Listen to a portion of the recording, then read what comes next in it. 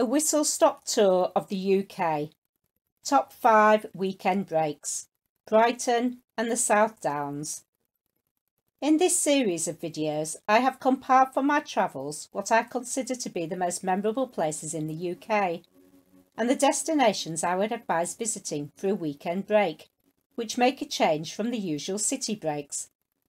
I have added variety, so there is something for everyone, and I hope it not only gives you an insight into how beautiful my country is, but also gives ideas for those visiting the UK, so you can make the most of your time here. I hope you enjoy them. Don't forget to click the link at the end to move on to the next destination. Brighton. Brighton is a very popular seaside resort located in East Sussex. The main attraction of Brighton is the beach, observation tower and Palace Pier. But apart from its seaside ambience, it is also well known for its variety of shopping, entertainment festivals and events, busy nightlife, plus of course its diverse community and open, friendly local people. It has earned the nickname of London by the Sea because of the rich array of attractions it has to offer. Many famous and well-known actors, musicians and celebrities have been attracted to Brighton's creative, fun vibe and atmosphere and have chosen to base their homes here as a result. The Sea Life Aquarium on the seafront dates back to 1872 and is the world's oldest aquarium with over 100 species of marine life. The Royal Pavilion is a fascinating palace to visit and one of England's most unique landmarks. Built originally as a place of pleasure for King George IV, this grand building is a combination of both Regency grandeur with both Indian and Chinese influences. For these reasons and so many more, Brighton is a very popular place to not only visit but also live, and offers a perfect base from which to explore the stunningly beautiful South Downs National Park, as it is only a short drive away. The South Downs National Park. The South Downs National Park is the newest park within England, located in the counties of Hampshire, West Sussex and East Sussex, established in 2009, covering an area of 1,627 square kilometres.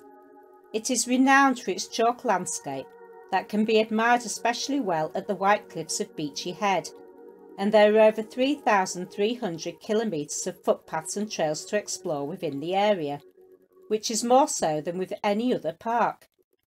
The most well-known walking trail is the South Downs Way, a 100-mile route which runs between Winchester and Eastbourne, covering the entire length of the area and offering stunning views along the way. The South Downs are known as the gateway to England due to their rolling green hills, abundant wildlife and towering cliffs, and are considered to be one of the best places in the UK to watch the stars as they light up the night sky.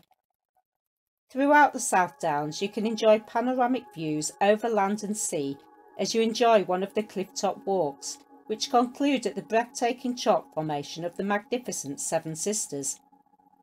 The best way to get around the South Downs is to drive, ideally with your own transport, but if that's not possible, it is very easy to catch a train into Brighton and then take a day tour.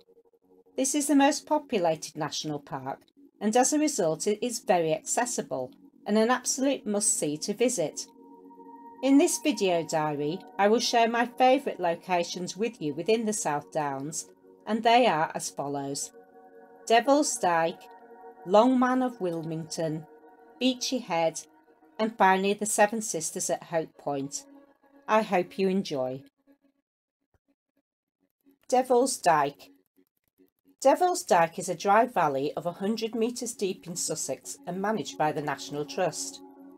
The dyke got its name from a legend that the devil was angry due to the people deciding to convert to Christianity, and so as a result decided to dig a dyke through the area so that the sea would flow in and the people would drown in the villages. Today it's a very pretty little spot which is popular with both walkers and paragliders due to the high winds which often blow throughout the valley. The Long Man of Wilmington. The Long Man of Wilmington is a giant figure carved into the slopes of a hill nearby to Wilmington in East Sussex, and standing at 226 feet tall, holding a stave in each hand, his origins and purpose are shrouded in mystery, myths and folklore. Beachy Head. Beachy Head in East Sussex and nearby to Eastbourne is without a doubt my favourite area of the South Downs, with its stunning white chalk faces set against vivid blue waters, and at 530 feet high it is the highest chalk sea cliff in Britain, providing breathtaking views to the area beyond, and on a clear day to the Isle of Wight. The sight of the red and white lighthouse set at the bottom of the cliffs and overlooking the turquoise waters is a sight I shall never forget. It is simply unbelievably beautiful. It was a magical place to visit, and I was very reluctant to leave, as I'm sure you will be too. Seven Sisters Seaford at Hope Point. The Seven Sisters Seaford at Hope Point offers a fantastic view of the majestic Seven Sisters Cliffs, which stretch from Cuckmere Haven to Birling Gap in East Sussex. These stunning white cliffs are set along the English Channel, and topped with green grassland, offer a fantastic vista as the cliffs plunge into the Cerulean Sea below. If you wish, you can take a cliff-top walk from Seaford to Eastbourne for spectacular views.